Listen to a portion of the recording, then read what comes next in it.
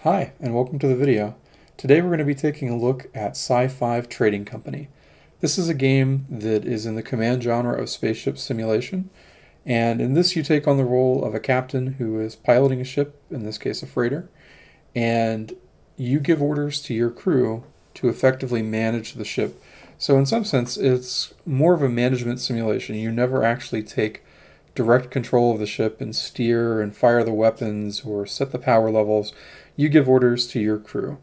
This game is set in the 35th century, and the idea is that the universe is sort of this vast place, and humanity is advanced, and there are now a bunch of large superpowers like the Alliance and the Federation, and they're not really competing with each other. They're really just large government organizations that you join to provide local government services and to police the area and provide law enforcement. And the universe is still a very vast place at this time in the setting of this universe. And there's still sort of the conflict between good and evil. It doesn't really happen so much in the civilized areas where these governments are present, but more on the frontier where people are exploring and pushing out. There's still sort of the pirates and the people that are still trying to profit from taking advantage of the settlers that are kind of moving out there. And in this case, there is a group called Parvin Frontier, and they have set up a mining colony, and they're sort of on the edge of space. They've tried to join several of these large superpowers, and they're just too far away, and there's just not enough manpower and cost. It costs too much to really police the small number of people that are out there on the frontier. And so they're being raided by pirates, and your job as a cargo pilot is to take supplies to them. And you're kind of the entrepreneurial captain. You've realized that taking just a regular cargo ship out there, you're going to get attacked by these pirates, and it's your ship is probably going to get raided. These pirates are not so much interested in actually killing you. They really want to take your cargo and take your stuff. So they're really more about disabling your ship and taking your stuff, and making it so it's not desirable to go out there. And so over time, a number of ships have been attacked, and the cost of goods at the mining colony has gone up. And you, being the entrepreneurial captain, have decided, instead of buying a new cargo ship, you're going to buy a used cargo ship, and you're going to retrofit it with weapons and scanners, and you're going to be able to fight off these pirates. And to do this, you start off by hiring a crew. You have a weapons officer, a scanning officer, a navigator, an engineer, and someone who's head of repair. And I'm not sure why that's not part of engineering, but they are sort of considered a different department on your ship.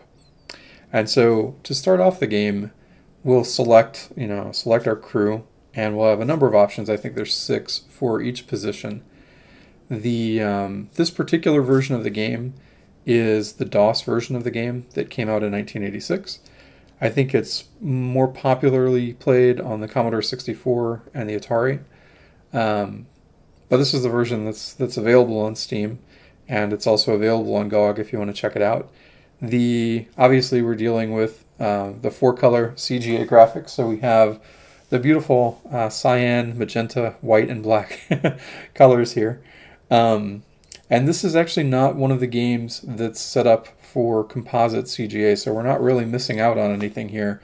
They actually did some fairly high detail graphics within the limitations of the color palette. So the game plays very well. The graphics actually don't look too bad as long as we can kind of get past this this somewhat gaudy color palette. But the game is a lot of fun. And so to start off here, we get to pick this is a destination. This is really kind of the difficulty setting. So we're really kind of choosing, how hard we want the game to be and how long we want the game to be. The first mission is kind of a little bit of a training mission. It's not too hard. This will probably take about 15 minutes to play, but we'll play through the first one here. And to start off with, we have to choose our weapons officer.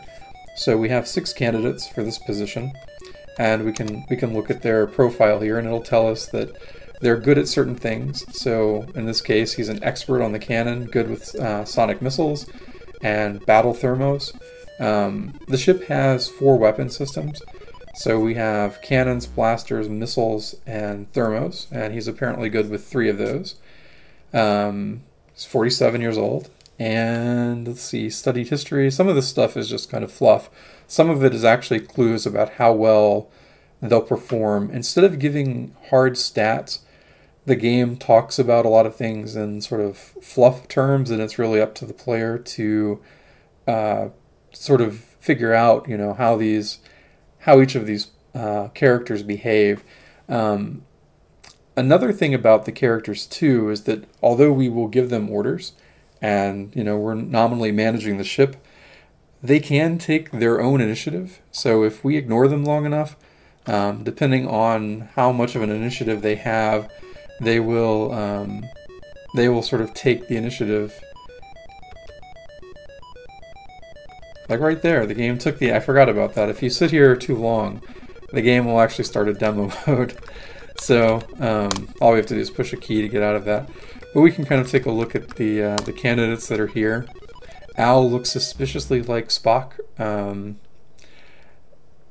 He is an Alero. Alario, I guess that's kind of this universe's Vulcan.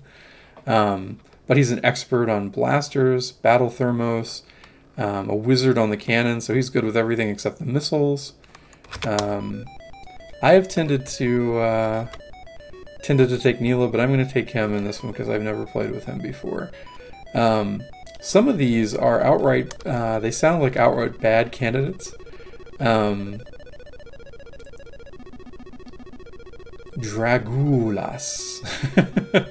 very creative names for these. So he's very good with education, studied astronomy, junior scan manager for 3 years. So he's kind of a low-level scanning officer. Strong telepathic senses, responds to commands well, reacts well under pressure. These are good. Poor verbal communicator. He's not going to speak up and communicate with us. Weak performer with most tracking lock systems. So that's not good for us. One of the things that we need to be able to do is to be able to lock onto these ships before we can fire. And if we can't lock onto them, then we're going to have a tough time. They're going to be sitting there shooting at us, and we're not going to be able to shoot back. Expert on tracking lock. Only fair on info scanner. So we're not going to know what we're shooting at, but we'll be able to shoot it. Let's see. What about Bluestan? Good with radar scopes. Superior on XTN mid-range info scanner. Can't handle stress. Well, that's not what we want. We're absolutely gonna be in a stressful situation. Displays good ability with tracking lock-on. Okay with info scanner. Okay, so we'll be able to scan. 7 years at Transjovian Institute. Good with most scanners. Also rated good on tracking lock system. And then Mike is tops on tracking lock system. Intergalactic troubleshooting expert. You know what? I kind of liked Nargo here. Displays good ability with 434 lock system. Okay with XTN info scanner. We'll go with that. The navigation department, I've looked through these. I've tended to go with Nick in the past. Certified expert at evasive maneuvers, extremely fast reaction times. Strengths, good listener and communicator, seems to be reliable. He's been fairly good to us. This guy, if I remember, excellent risk analysis with XTN mid-range info scanners, expert interpreter, has a strong liking for joking around, poor at evasive maneuvers. We're gonna need to be able to dodge. Inexperienced, has a temper if challenged. Yeah, that's what we want in our crew. Let's see. Qualifications. Best quadrant risk analyzer in the business. Good evasive navigator. That's a positive. Strength. Understands many different alien languages. Friendly and loyal. Quick thinker. Has a long history of strange behaviors and nervousness. Extremely frail. Does that mean he's going to die very easily? You can't actually lose crew members. And I think you end up with a limited control of those stations if you actually lose a crew member. I haven't had that happen in the beginner scenarios. Good risk evaluation ability, has knowledge of current quadrant equipment. Chief Navigational Officer, VAX 5 missions. Cool attitude. Slow response time. Yeah, we don't want that. And Yenix, sometimes a dreamer, can easily be distracted. Very quick judgment. Expert radar, Vopation, and vector analyzer operator. Good at evasive maneuvers. You know what? We're gonna take a risk here on Bronxag. He seems to be fairly good. I've never played with him before. I hope he doesn't die. This is our engineering department, and I wanted to pick this VX4 robot one time, and although individual units vary, this model generally performs slower than most and weaknesses. Not really what you want for a repair guy or an engineering guy. We want somebody who's able to like change the power and move the power on the ship so we can balance stuff. I think I've tended to go with Anthony in the past. Expert technical knowledge, very good programming abilities, extremely quick, effective communicator, very loyal and friendly, tends to be worrisome, and that's okay in this case because he'll probably decide to do stuff on his own. Good under stress, very friendly but keeps to himself. That doesn't matter. Loyal, has telepathic abilities. That doesn't really matter. Excitable, has a temper when challenged. Rather frail. So that sounds like he's going to die too. Friglonk. Let's see. Very resilient, loyal, and very serious about his job. Keeps to himself generally. Excitable nature and has a violent temper when threatened or challenged. Wow, do we really want this guy on the ship? Many exploratory missions with Earth teams. Strengths. Above average ruggedness, so they're going to be survivable. Very good with VAC droid communication, so they're going to be able to work with the bots. That we have repair bots on the ship that they have to control. Can be overly deliberate with her duties. Doesn't like risky or stressful situations. Well, that's what we're heading into here. I think we're going to go with Anthony. He's been good in the past. And let's see, Anxie. How is that, like anxious? Doesn't like to be interrupted or hurried while working well. Oh boy, yeah, this is a high stress mission, my friend. We are going into combat, absolutely. Several cross-galaxy trading missions. This VAC droid is extremely reliable and loyal, very friendly. I think I've used him in the past, and he's done a good job. Sometimes can overwork himself, is not self-motivating. And so this is one of those things where you actually have to pay attention to damage systems and tell him what to do. He won't take action on his own or do it very rarely, but I'm going to go with him because he's fast. So this is our crew. We have Al for weapons, Nargo for scanning, Bronxag for navigator, Anthony is our engineer, and T3XR9 is our repair droid. We have to go 60 parsecs and we'll get $70 million payout for this. And I guess we're going to Renlosen Freiblutz. Very whimsical names. So now we're on our ship and we're at the space dock. And we are ready to depart. So we're going to, there's really no, so it says here you have enough weapons and fuel and supplies for your journey. There's really nothing that we're going to run out of. I don't think you can actually fire enough things to run out of weapons or things like that. Mainly we're on the clock here. So welcome aboard. We're going to look at our routes here and see like what they look like. At our current ETA, it doesn't actually tell us because we're not moving yet, so we do need to pick up the speed here. Risk of 5. You know what? Let's take course D. So we'll rank course D as priority 1, and let's accelerate to. I think we're going to be capped out at 4, but we're going to set speed to 6 for the moment. I think we need to go to engineering and turn off some things. We're also going to go to our scanning officer here and see what we've got. So we've got one scout. He's friendly. We've already got a lock on him. We don't really need to do much with him. We're going to go to engineering, and let's see what our status is. All of this stuff is enabled. We're going to turn off all of our weapon systems here. We don't need them at the moment because we're not in combat.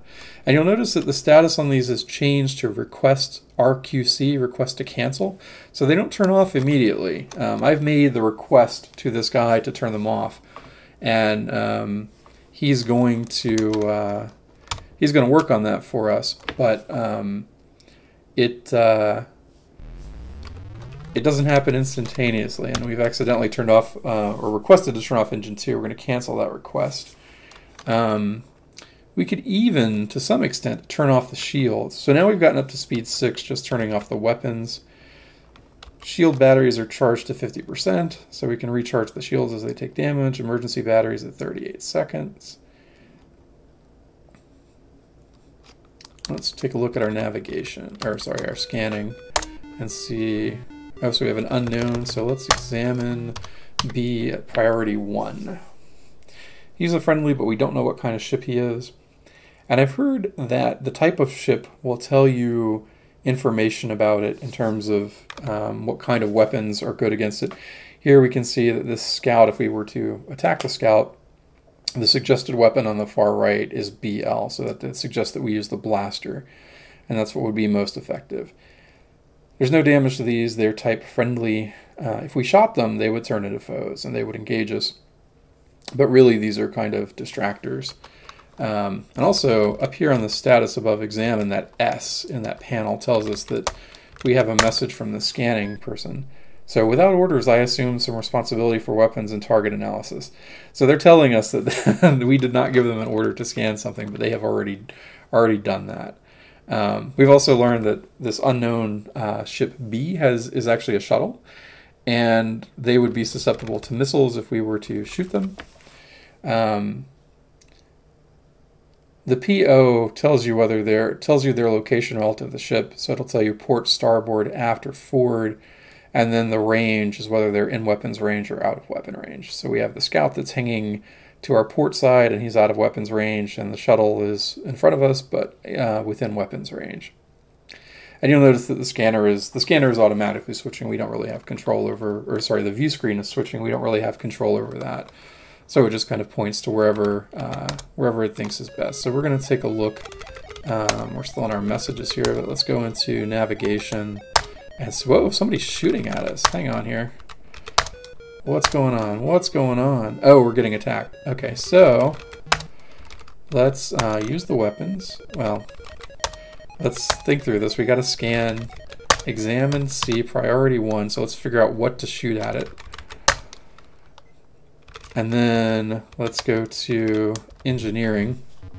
And as soon as we figure out what to shoot, we'll get some weapons online here. It's a Zeltode. Now, if I knew what a Zeltode was, we'd be able to tell. I'd be able to tell pretty quickly what to shoot at it. I don't know them that well, so come on, scanner person. We need to know what to fire at them. Blasters. Okay, so we will enable. Let's see what we've got. Enable blasters. Blasters are F. So enable F. And so they'll get those. We'll tell our weapons officer to fire priority 1 blasters at C. I hope I remembered that right, or we're going to shoot a friendly. Let's see. Scanning display. C is our Zeltode foe. So as soon as the weapons come online, yeah, there we go. So now we're starting to shoot back. Blasters are active.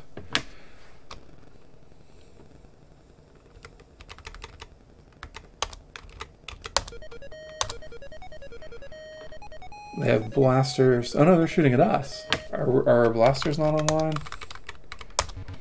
We're saving power, but we're getting shot at. Blasters are online. Okay, now we're shooting at them now. Good.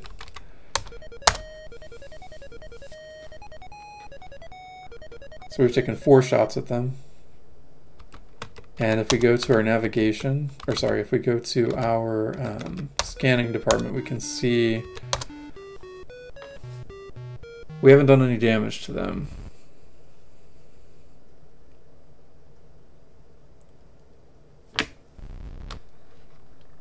They haven't really done any damage to us either, so kind of a stalemate here. Ah, come on, get him.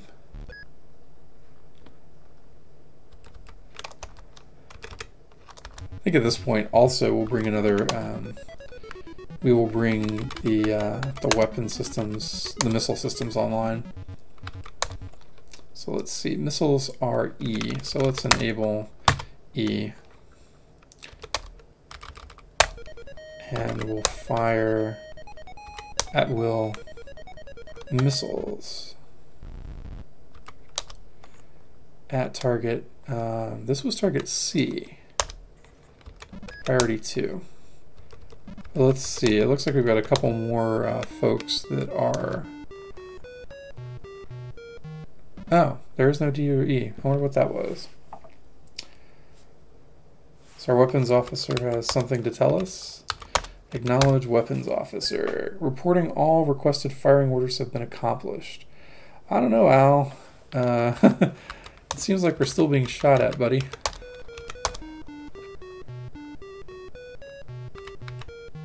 Okay, I think we... Oh, no, we didn't destroy him.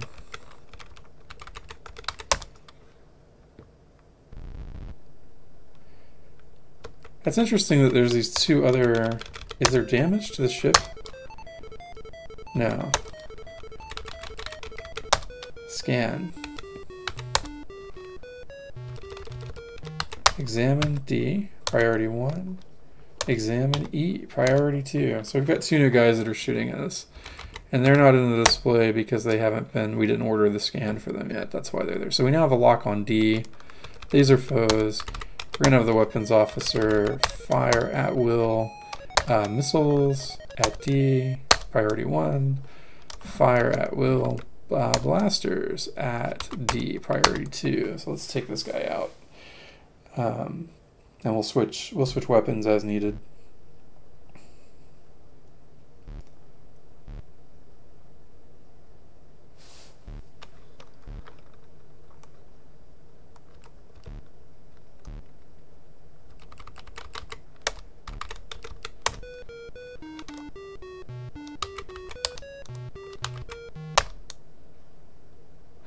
Okay, so you do have those on the list. Status. We are scanning those. Our scanning officer is also not the most efficient either. We need to know what to shoot at these guys.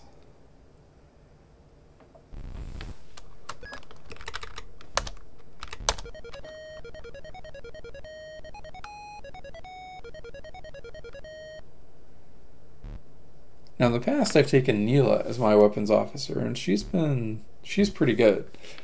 Al here, I don't know, buddy. You're not taking these guys out. So without knowing any more, you know what, we're gonna bring the other weapons online. We're just gonna fire everything at them. Bring G online and bring H online. That's gonna slow us down because we're not gonna be able to run at speed 6. But fire at will cannons at target. Oh, we got him. Okay. Great. So let's see, what's the status? We still have target E, and now we have a target F. We have two foes. We still haven't figured out what that guy is, but we do have a lock on him. Let's examine target F, priority 1. Since we can't seem to figure out what E is, we are going to have, oh man, everybody's got messages for us. Notice that the shields on the left side, or on the port side, have turned purple. We've taken a little bit of damage. We're going to fire at will cannons at F, priority 1, fire at will thermos at F, priority 2. We've also got another guy who's shown up. We're going to slow down a little bit. Because the faster we go, the more likely we are to run into stuff. We're also going to start evasive maneuvering. And then let's acknowledge some of these messages and see what's going on. The weapon systems, reporting, no, we haven't taken care of everything yet. Enemy targets sighted, yes, they sure have been. Navigation, our port retro is not functional. Okay, so we need repair. All requested repairs are completed. Navigation, I can't manage evasive maneuvering because they're malfunctioning retros. Okay, so we gotta go repair. Let's see, status, what's damaged? Oh man, we've taken some damage. Okay, so let's get the retros. We'll assign 2 robo-droids to B. Let's get those priority 1. And then assign, we'll get 2 people on life support because that's really, we don't want to die. And then, oh, we've lost the aft shields too. Okay, so assign 3 robo-droids to the aft shields. Now 2 of the robo-droids are damaged. Priority 3. So we really need those port retros fixed. We also need our weapons officer to really start firing at our targets here. So let's see, what's our status?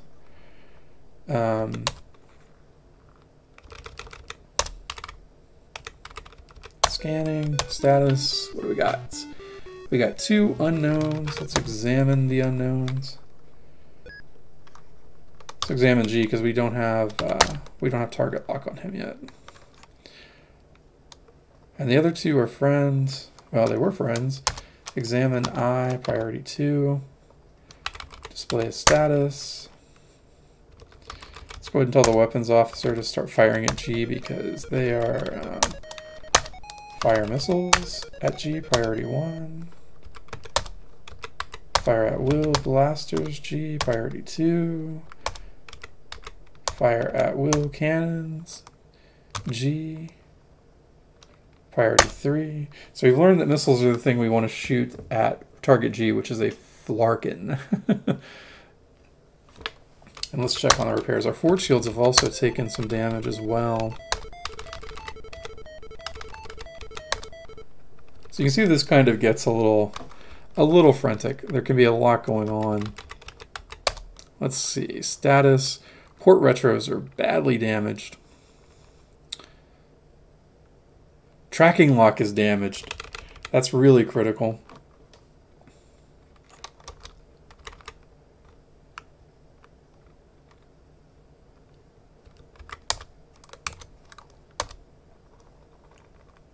Aft shields are almost repaired. RoboDroid 5 is getting beat up. Let's see, what's our status? Are we still shooting at these? We're still shooting at, we need lock, and that's because we don't have the lock. So, you know what? Let's make the tracking lock priority 1. Assign 3 droids to the tracking lock priority 1. So that's got to be our priority, because we can't sit here and continue to get shot at.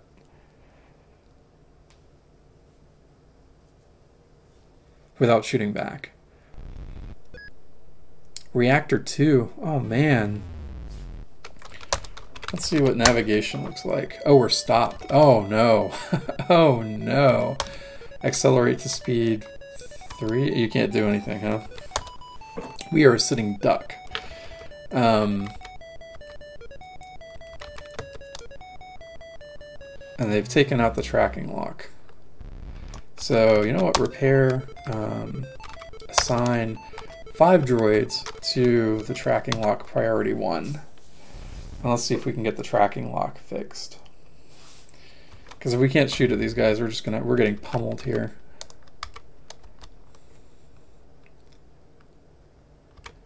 And let's see, engineering status. We have 38 seconds on the emergency batteries. Engines are enabled, but the reactors, let's see.